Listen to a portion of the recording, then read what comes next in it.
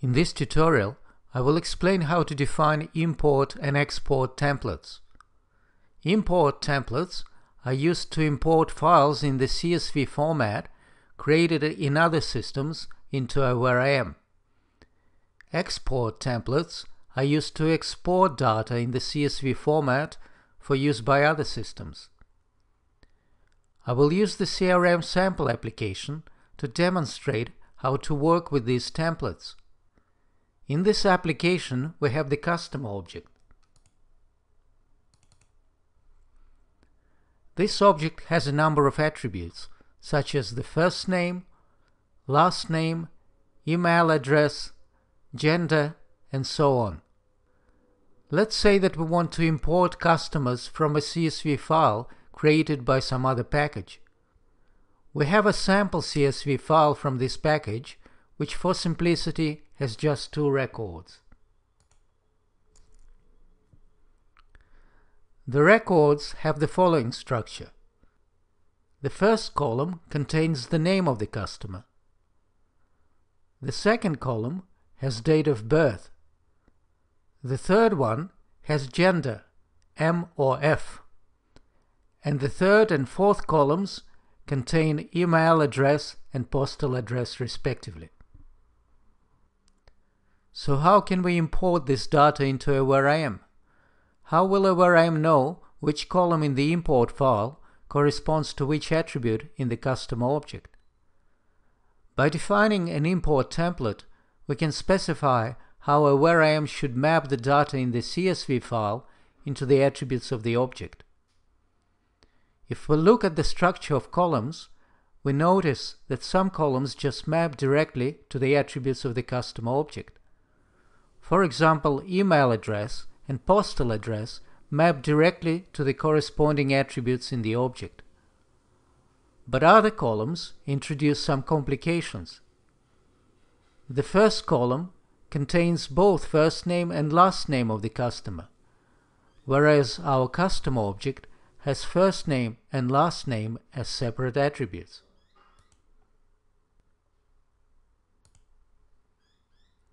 So our mapping rules need to split the first column into first name and last name. The second column has date of birth, which seems to map directly to the date of birth attribute of the customer object.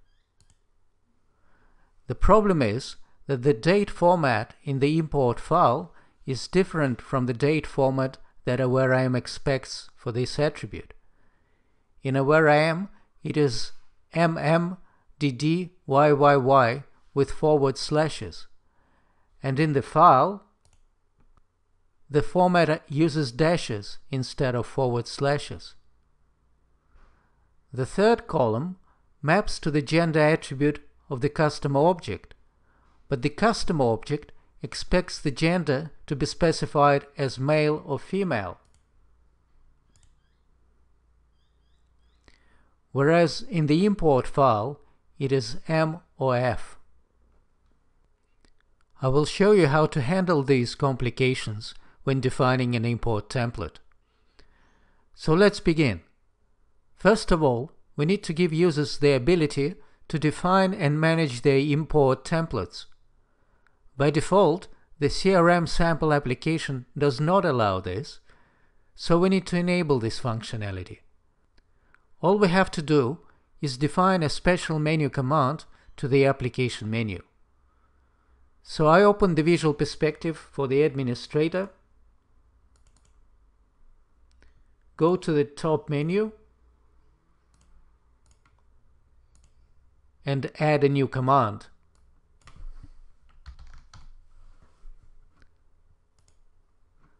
The type of this command should be Manage Import and Export Templates.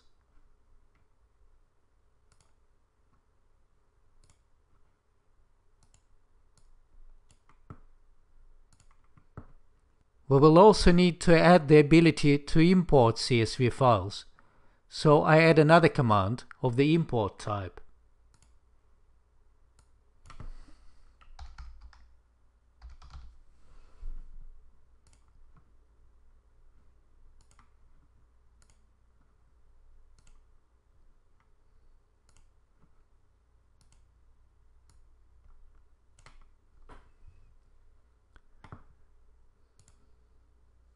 That's all we have to do.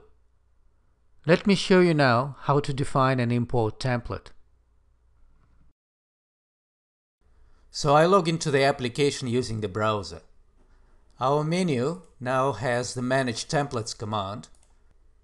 So I select it and the system displays a list of existing templates, which is empty of course because we don't have any. So I click Add Import and give the name to our new template. Then I select the object, which is customer. And here I need to provide whether the import file has headers or not. Some import files have some header information that needs to be ignored when importing data. Our import file does not have headers, so I specify does not have headers here. Now I need to specify how many columns the file has. I know that there are 5. Note that if I have a sample CSV file, I could get a where I am to read this information from the sample file. This is when there are many columns and it's too tedious to count them manually. In our case, though, it's quite simple. So I click Continue, and now I need to provide mapping rules, that is, describe how columns map to the attributes of the object. By default, where I am assigns A, B, and C, and so on as column names. So in our mapping rules, we can refer to columns as A, B, and C, and so on. However, we can assign our own names to the columns, so that it is easier to remember what every column means. Let's do this. I select column names and formatting, then click Edit for A, and column name A is actually the name of the customer, so I specify a name. Column B is date of birth.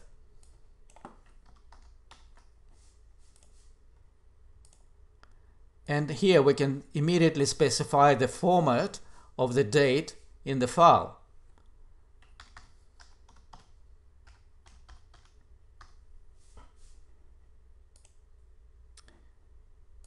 Column C is gender.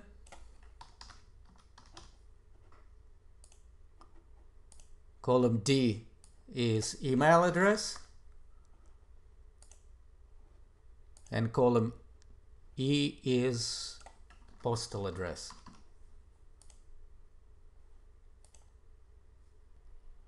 Now I need to provide mapping rules for each of our columns. Let's start with the straightforward ones: email address and postal address, that map directly to the corresponding attributes of the object. So we click Edit next to email, and then column email maps to attribute email address. And then for the postal address, column address maps to attribute address.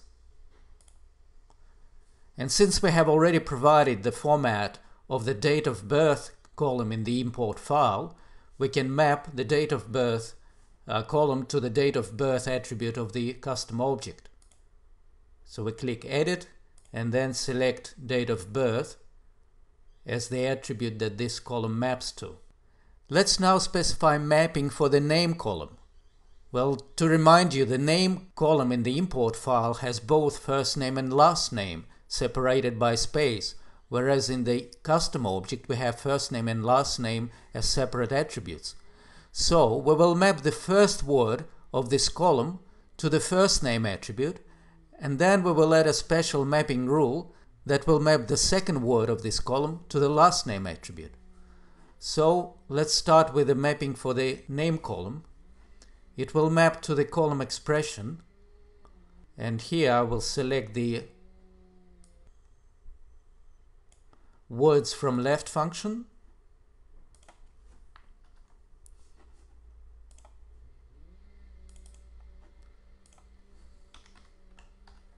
So we're taking the first word from left for the name column, and we map it to the first name attribute. Now we add a rule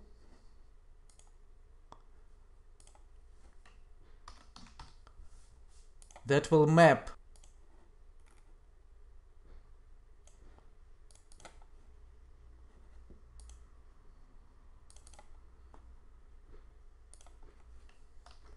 the first word from right to the last name attribute.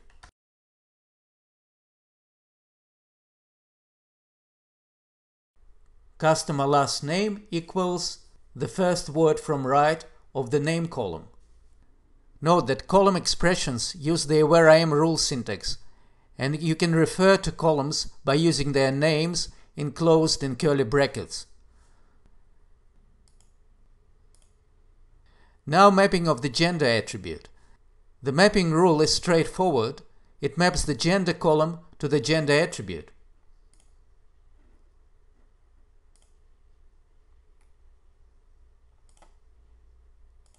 However, in the import file, we have values of the gender specified as M and F, whereas in the customer object we expect them to be male or female. So we need to add a couple of validation rules that would convert M to male and F to female. Let's do that.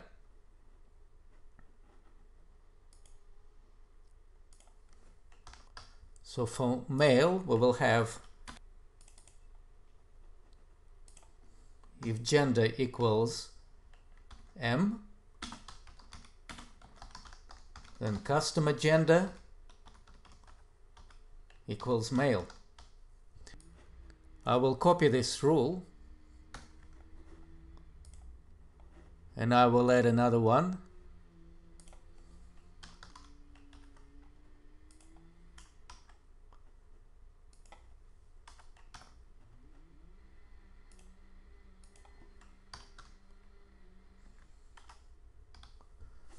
For female mapping. Our mapping rules are almost complete. The final rule that we have to add is the rule for the login name attribute. This attribute is mandatory in the configuration, so if we don't provide the value for this attribute, creation of a record may fail. So we will map login name to the name column. And our special rule will be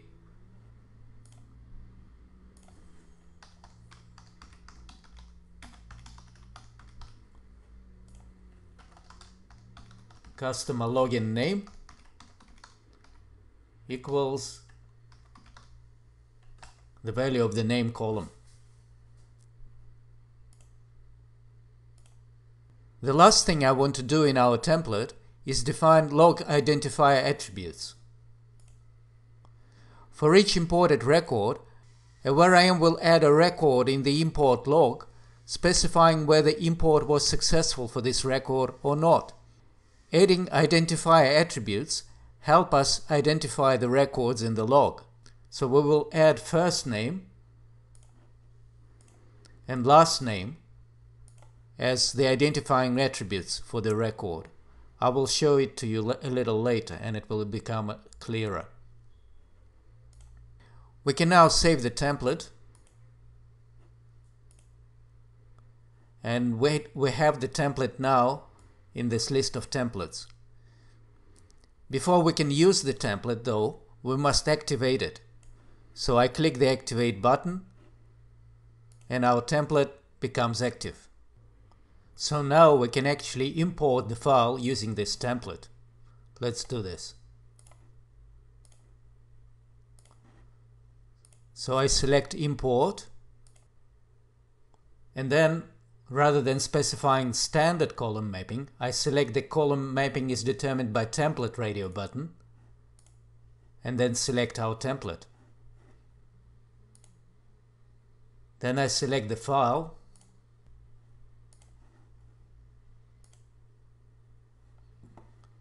and click import. So the data has been imported successfully and I can see the log.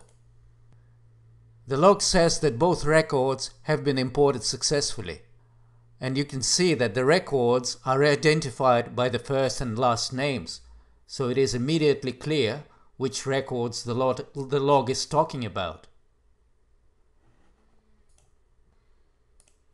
And if we look at the list of our customers, we can see both Paula Clark and Sam Johnson imported from the import file. Let's quickly go through some other features available for import and export templates.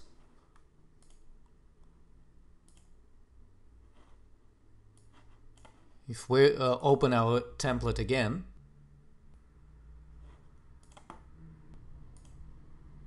and go to mapping rules, we can see that here we can specify that an attribute is part of a primary key. In this case, a variant will not create a new record, but rather try to find an existing record identified by the primary key and update it with the values from the data file. You can also specify a reference path to a referred object. In this case, a variant will create a referred object on the fly and associate it with the imported record.